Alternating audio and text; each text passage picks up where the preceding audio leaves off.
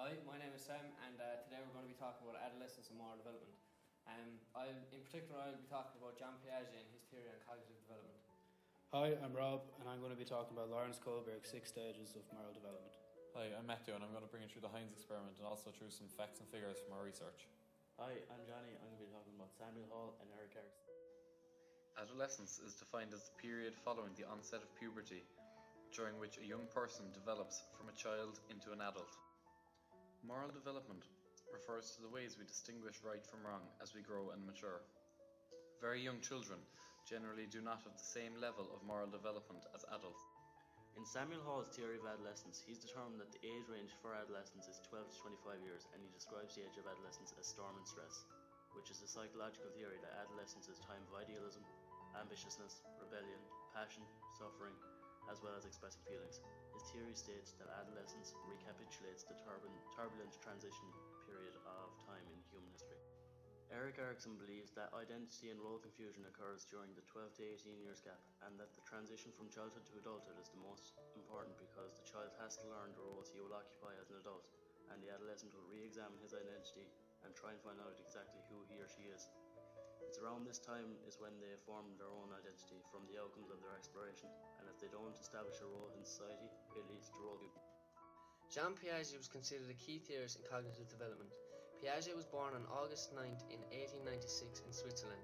Over the course of his later career in child psychology, he identified 4 stages of mental development that chronicle young people's journeys from basic object identification to highly abstract thought. Piaget's cognitive development. This stage occurs when the child is from 0 to 2 years old. The children are at their sensory motor stage. This means children gather most of their information about the world using their senses. The main awareness associated with this stage is object permanence. This means infants do not understand that objects still exist when they cannot see them. The pre-operational stage. This occurs when the child is from 2 to 7 years old. This means that the child is able to carry out mental operations, for example imagining things or mentally reversing actions. The main thing that occurs in this stage is children start to engage in pretend play and they realize that words symbolize objects. The concrete operational stage. This occurs when the child is from 7 to 11 years old. In this phase, the child learns what conservation is. A test to see if a child is in the concrete operational stage is as follows. Get 2 glasses and put equal amount of water in each of the glasses. The child will realize that both of the glasses are filled with equal amounts of water. In front of the child, pour the water out of the equal glasses into a long, skinny glass and into a short, fat glass.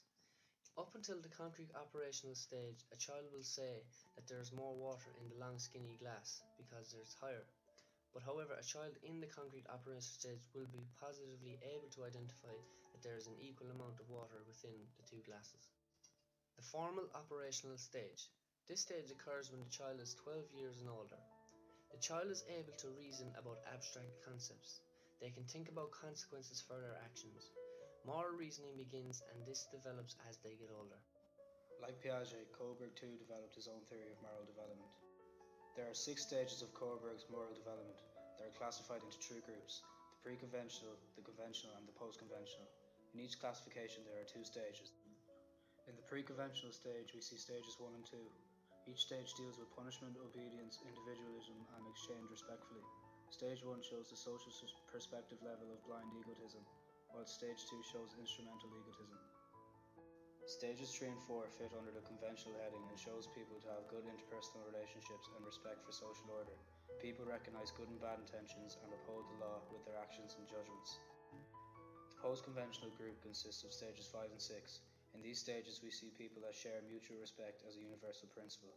These people carry out their actions from the perceptions of others, as they would if they encountered a scenario in another person's shoes. Heinz's dilemma. Heinz's wife is dying because of a special kind of cancer. There's only one drug that the doctors think might save her. It is a new formula which a pharmaceutical company in the same town has recently discovered. The drug is very expensive to produce, but the company is charging 10 times the production cost.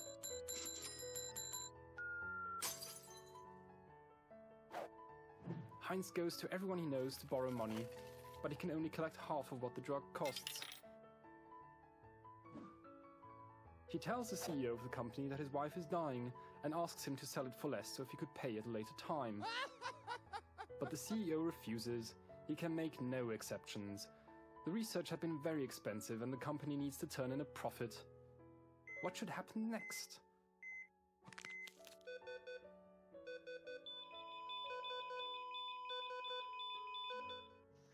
When asked in a national poll, almost 3/4 of American adults used words suggesting moral shortcomings such as rude and irresponsible.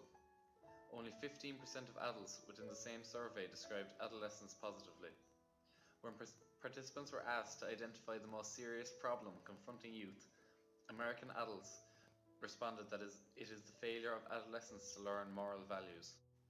One recurring theme from our research is that adolescence is the foundation for adulthood. Matsuba and Walker suggest that by understanding and eventually controlling the influences acting on the adolescent, adult moral character development can be set on the correct path. We have observed from our studies that our surroundings, peers, friends, and culture can hugely impact one's moral judgment. These may result in positive or negative outcomes, depending on the extent to which they influence the adolescent's moral development.